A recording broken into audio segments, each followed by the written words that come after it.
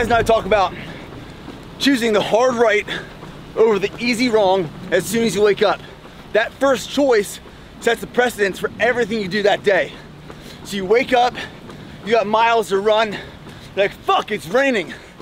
You gotta embrace that, man. Like, having one more hard piece added to your plate in the morning, having one more challenge, one more reason for you to say, I don't wanna do this today. That's an opportunity. I talk about these opportunities all the time. You take these opportunities and you pivot. So like me running in the morning, I had to make that choice. Me running in the rain, that's another choice I had to make. And when you overcome that, you get through that and you compound over and over again. It's not that one choice.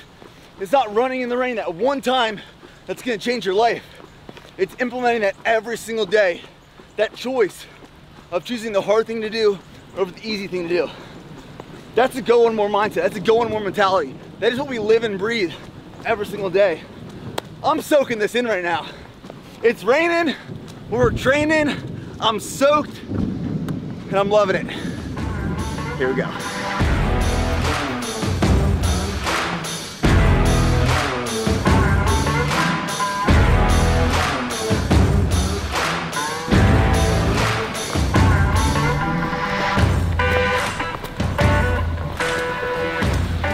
There's something about running in the rain that literally makes my legs shake. Like I get super excited. It's as soon as I got out of the truck this morning into the rain, I could feel like this boost of like adrenaline just flowing through my arms and my legs. Like I was like literally shaking because I was so excited. It reminds me of being in the army, like running PT in the army, just being soaked and like you're stepping through like puddles and like foot deep of just water. And it took me back and I thoroughly enjoy it. Every once in a while, not every day, but every once in a while. Solid start to a morning. That's what I'm talking about. I got a team here with me. I got Trey, Jordan, Yuli, which helps bring me these videos together and capture these moments. Solid start to the day. What do you guys say? Hi, Mom. What you, Trey? I don't know. Trey's sleepy. He's sleepy. Looking at tacos, man. Looking at tacos. We're gonna get some breakfast tacos. Head back to the office. See you guys there.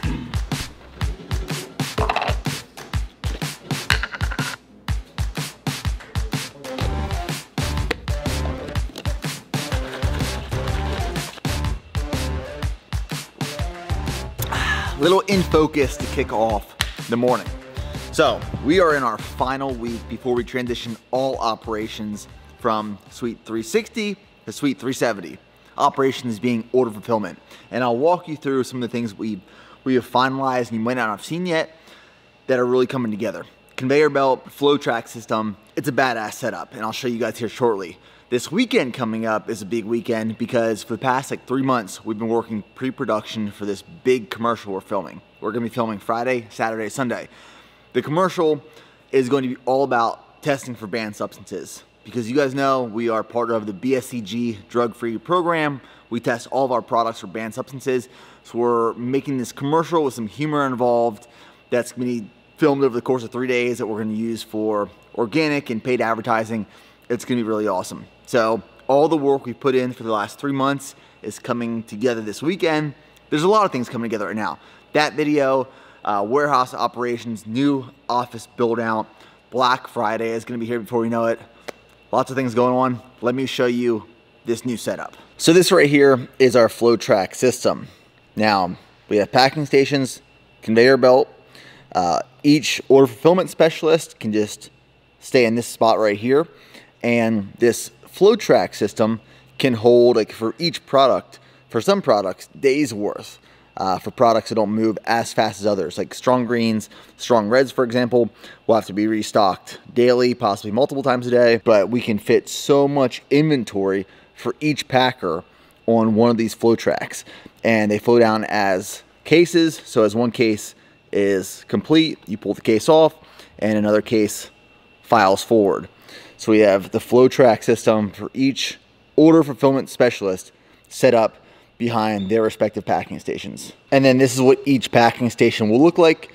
Each packing station will be equipped with a scale, a wireless printer, everything order fulfillment wise we actually done through these iPhones. All of the packaging material will be housed above the packing station and below. And then as soon as someone's done packing an order, they push it on the conveyor belt. And then the conveyor belt here, it's broken up into sections. So it's all run by sensors. For example, if I put a package on right here, this sensor will go off. It will only run a certain part of the conveyor belt. So the package will hit this sensor. This part of the conveyor belt will move it down till it hits the next sensor. Once that sensor moves down, keeps moving the packages down the conveyor belt. So the whole conveyor belt isn't run the entire time. It's only sections to move what needs to be moved at a time. And now for the demonstration. The box goes on the conveyor belt by the sensor, sets it off, and moves it down the entire line to where someone at the end will then sort the packages based off the carrier, being FedEx or USPS. And that's the new setup. You see, the reason this is such a big deal to me is because when I first started Bear Performance Nutrition in 2012, I was packing orders out of 2 locations. First, I started packing orders out of my small college apartment. It was like a 10 by 10 foot room. And I'd pack up these packages and I'd drop them off at the local post office in Indiana, Pennsylvania on my way to class. Maybe 1 or 2 every other day. And also we were packing orders when I couldn't pack orders, when I joined the Army and I was in training all the time, out of my parents' house. And my parents' setup is we had this room above the garage. It was called like the bonus room, we called it. And my dad and brother would pack orders up there. So it was the most inefficient setup ever.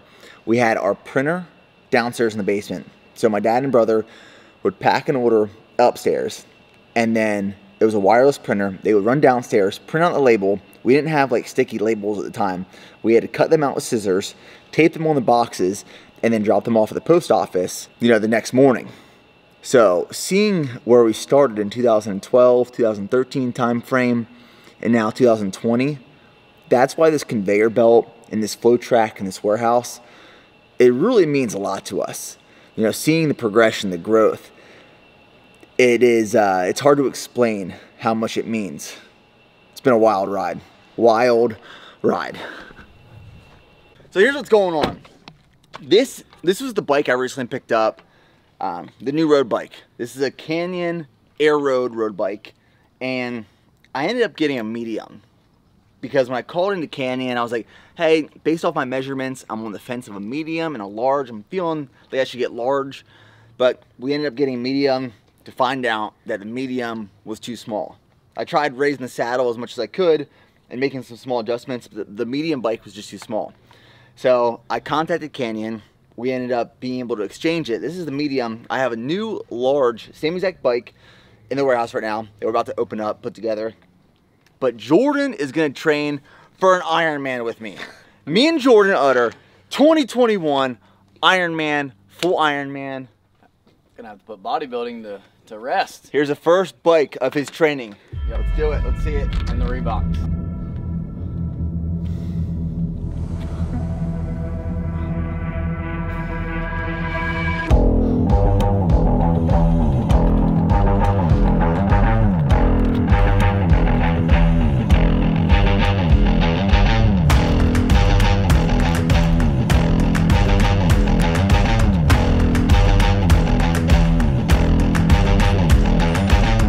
Not taking my shirt off.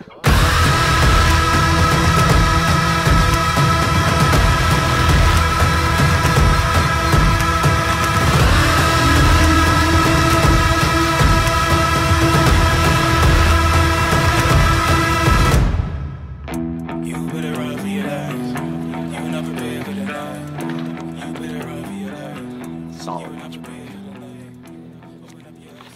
Back to work.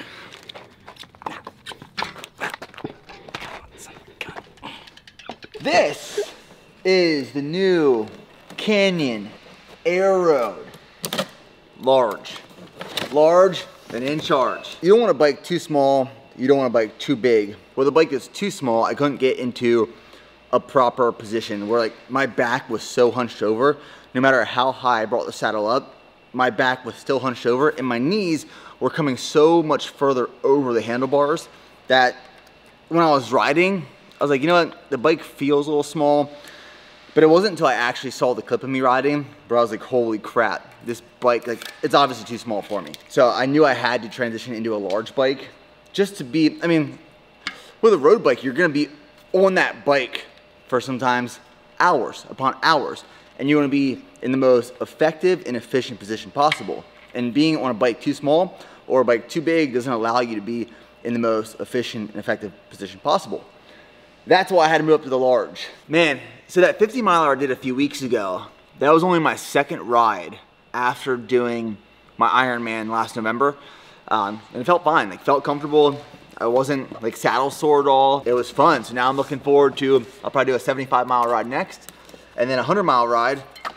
And then, as I've already stated previously in videos, what I'm planning on doing after I run this sub 3-hour marathon and qualify for the Boston Marathon is another Ironman, which Ironman prep was just like, it's a blast. It's so different from any of the other things I'm doing. The combination of, you know, I'm still weight training and swimming, cycling, biking, every day is a little different.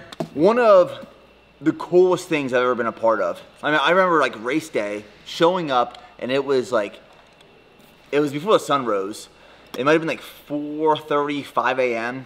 And I just remember being on the beach in Panama City, Florida. You could see the sun rising. It's super calm, it's super quiet. All of the individuals doing the Ironman that day were coming out there, and just like the energy was, it was unlike many other things I've ever been a part of. And then crossing the finish line of the Ironman itself, I compared it to the day I graduated Ranger School. It just had that same type of, that feel where you put in all this work and you dedicate all this energy to this one thing. It was crossing the finish line of the Ironman and getting the Ranger tab. And it had the same feel doing both of those things. So let's take this thing apart, let's put her together, and let's get ready for a ride in the next couple of days.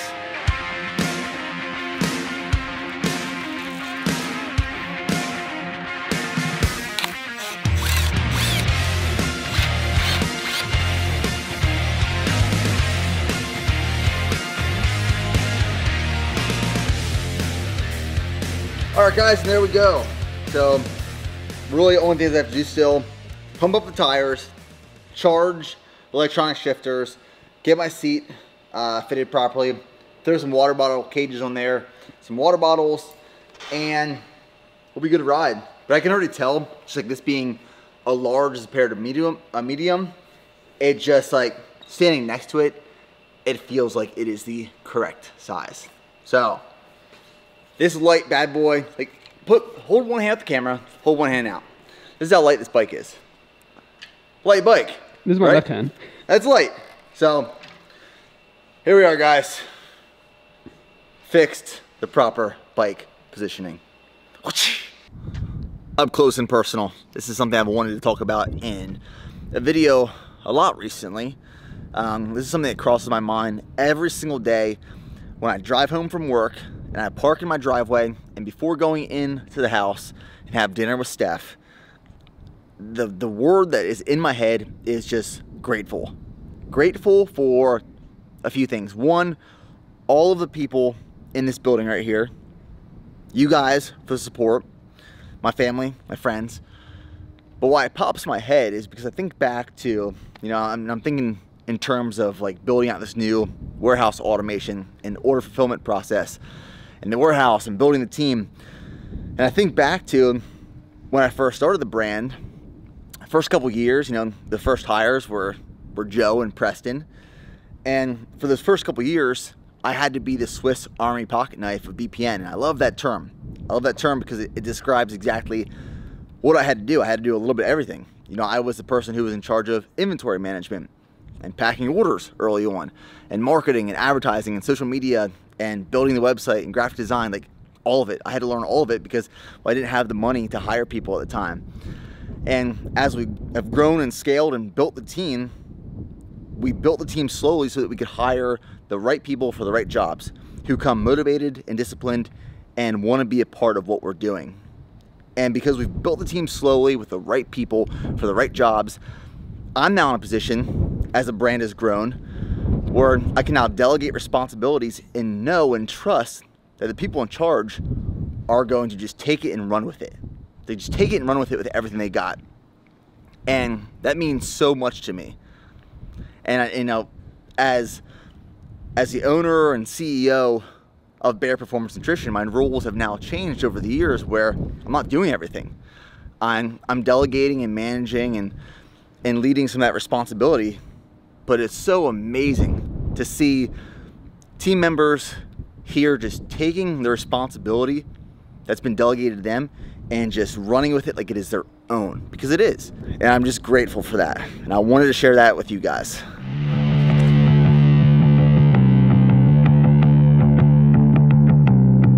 So we are on the hybrid athlete, block 1, week 2, day 1. And this is a push strength workout. So within the first block of the hybrid training program, it is similar workouts. However, the two things that change a lot, the running changes on a weekly basis.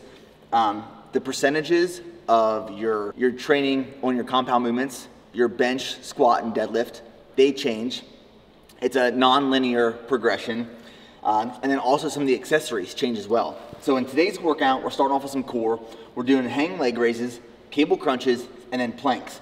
And then we go into our core movement for the strength training portion. Bench press, we're gonna start off with one set at 65% of our 1 rep max for 12 reps.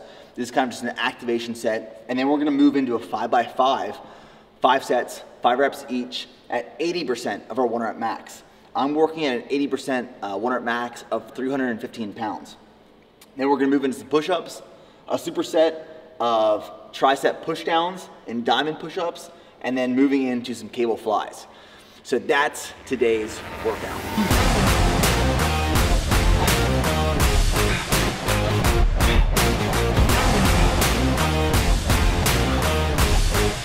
Come on!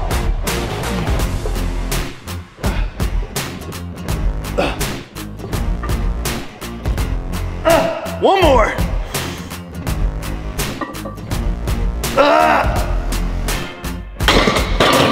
What I'm talking about.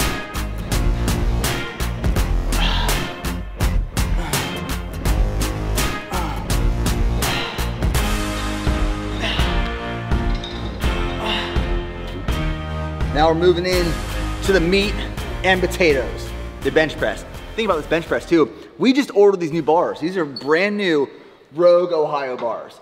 There's nothing quite like lifting with a brand new bar. So what we're doing, first set, like I said, is gonna be 12 reps at 65% of my 1 rep max, being 315 right now. That is 205 pounds. That's the first set. And then we're going to do 315 times 80%. I'm gonna be working a 5x5 at 252 pounds. We're gonna round that up to 255 pounds, 5x5.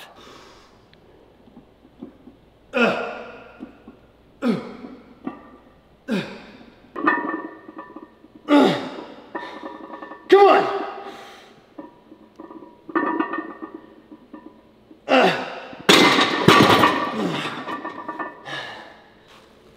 Now with the compound movements, with this being a non-linear periodization program for that first block of the hybrid athlete program, with your compound movements, your bench, your squat, your deadlift, when the reps get lower, like right now we're working on a 5x5, you're gonna rest longer in between those sets because you're focused on full muscle and motor unit engagement and activation. You wanna be as powerful and as efficient as possible within that one set. So we're gonna rest longer and we're gonna go into it with full power output to get those prescribed reps. It's gonna be difficult, it's gonna be hard. When you have structure to your programming, it pushes you a whole lot further. You know, if I just come in and do a workout and I'm just moving through the motions, that's one thing. But if I have a prescribed program and structure, I'm gonna work that much harder. So here we go. This is set number 4. 5 reps. Come on. 5 reps. Right here. Stay tight. Stay tight.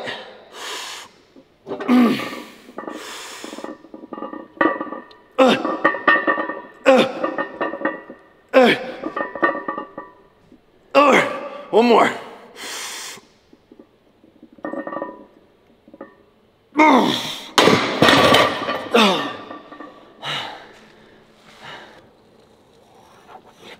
So right now we're in the middle of one-on, one-offs of push-ups. So for 1 minute, you do as many reps as possible, and you have a 1 minute rest. And then 1 minute again, as many reps as possible, and then 1 minute rest. If you have to rest any period, the resting position is either up here fully extended, or you can sag in the middle like this, but you don't come to your knees. You stay up off your knees. That's some army shit right there. So we got 30 seconds till this next one. Everything you got in these. This is just a complete burner after that 5x5 on bench. Let's do it, baby. 1 fucking minute. 1, 2, 3. Come on! Suck it up.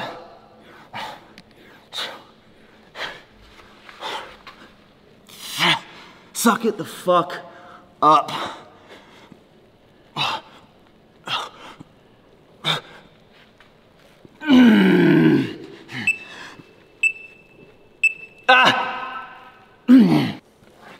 Cable crunches. I see a lot of people doing cable crunches wrong, or a lot of people reach out to me saying they can't feel cable crunches. So here's my best tips. 1, find a weight, start light, find a weight that you're comfortable with, and then slowly move up after that, just like any other movement. Now when you get in a position, you can use the cables, and you can hold one in each hand. Lately, I've really been liking using just like this rope, chest fly cable attachment. And the way I hold it is kind of like this right here. Put my index fingers on the outside, wrap my thumbs just like this. So this is the position I hold it in. And when I come down in position, I put my knees down first. And what I think of is I want to lock my elbows to the side of my head. So right here, my intent is when I go through the movement, my elbows are going to stay on the side of my head the entire time. Right? It's like they're right here. Now I'm not pulling with my arms, I am pulling with my core. And I'm gonna pull down with the intent of thinking I'm driving my elbows to my knees. But they're not gonna go to my knees, they're gonna go to the floor. But in my head I'm thinking, drive my elbows to my knees. So right here, lock into position, elbows against my head, drive with my elbows to my knees, hit the floor, hold. Core is tight. And you're going to contract the movement by exhaling. So it's inhale with up, exhale, contract. Inhale, pull with your core, not with your arms. Cable crunches, powerful movement if done correctly. So, continuing to move on through the workout. Boom!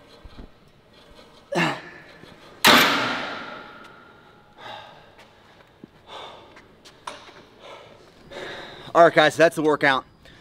Now, one of the things I get all the time is people say, man, Nick, it must be nice to be able to work out all day.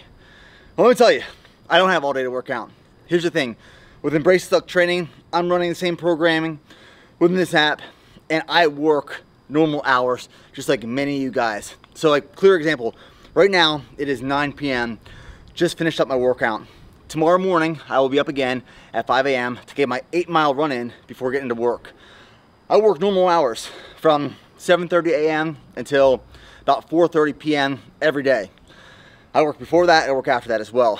I get my running in as soon as I wake up after a cup of coffee, and I get it done before a lot of people are up. And I get my training session after work before I start work again. There are literally zero excuses. If you have to wake up earlier, you wake up earlier to get it done. If you stay up later, you stay up later to get it done. You do what you have to do, right?